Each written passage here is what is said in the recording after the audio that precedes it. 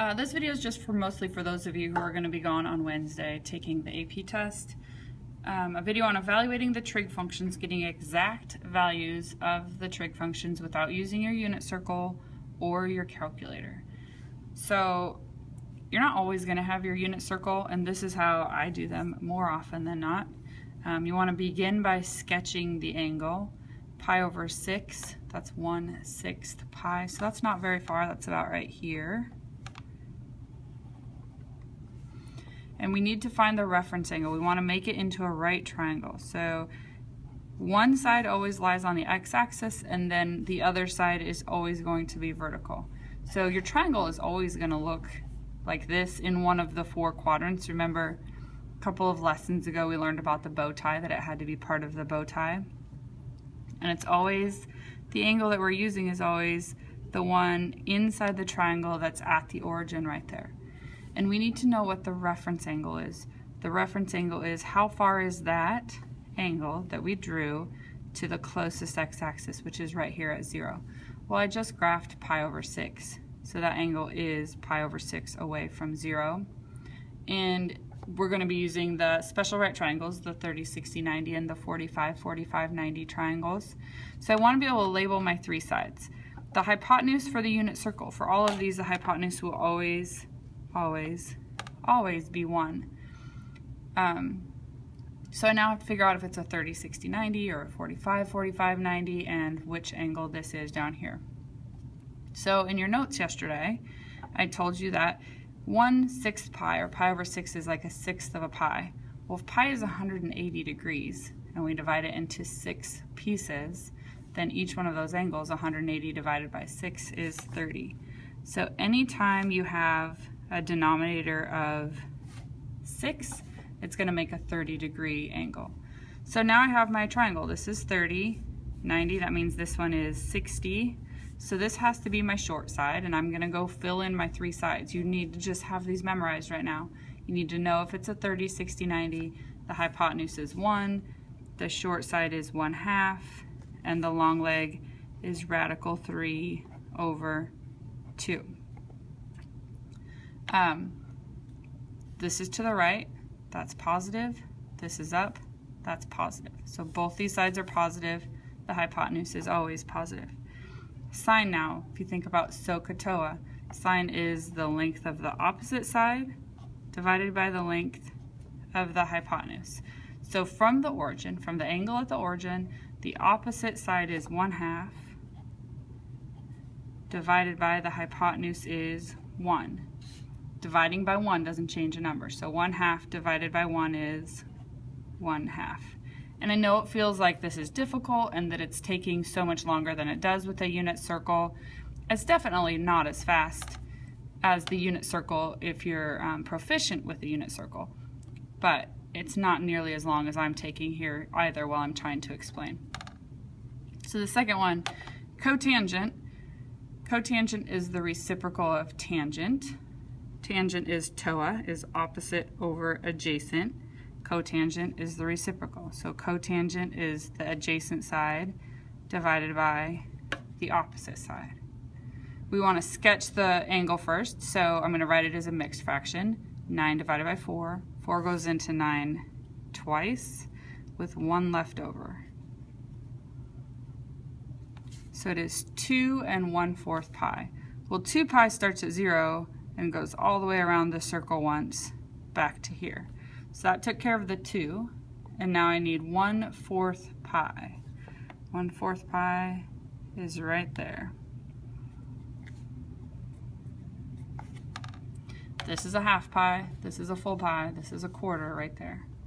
So make my right triangle by drawing a line to the x-axis always. The hypotenuse is 1. If the denominator is 4, then that makes it a 45-degree angle. So 45, and then this one is 45. Hypotenuse is 1. When it's 45, 45, the other 2 are √2 over 2 and √2 over 2. This side's positive because it goes to the right. This side's positive because it goes up. So they're both positive. Cotangent is the adjacent side. We use the angle from the origin Adjacent to that is radical 2 over 2 divided by the opposite side, opposite the angle at the origin, is radical 2 over 2. And if I divide root 2 over 2 by a root 2 over 2, I'm dividing something by itself, then that is just 1. The second two are measured in degrees. So same process, except they're measured in degrees. First one, negative 330. So negative means that starting at 0, I'm going to go down. If I went all the way around, that would get me to 360. So I'm just shy of that.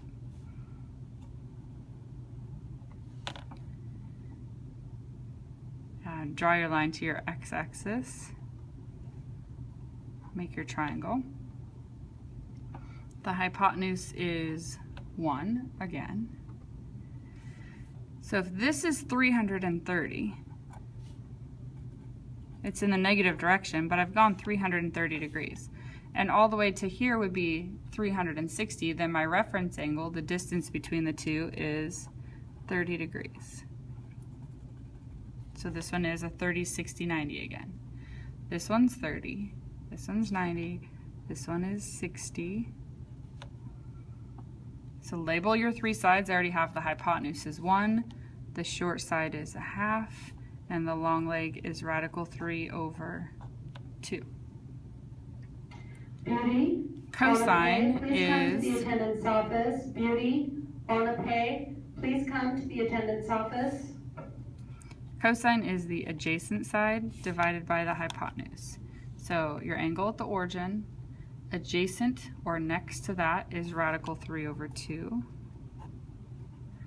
divided by the hypotenuse. The hypotenuse is 1. So just like the first one we did, when you divide by 1, it does nothing to the value, and you get root 3 over 2. And number 4, the last one, to show you that they are not all in the first quadrant. That was a fluke that those first 3 all ended in the first quadrant. I should have paid more attention to that. 840. So if I go all the way around once, that's 360. If I go all the way around a second time, that's another 360, which makes 720. So if I'm at 720 right now,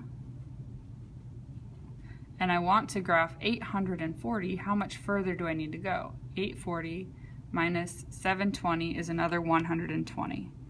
So there's 90. 120 would be like right there. Okay, so there's my angle. I'm in the second quadrant this time.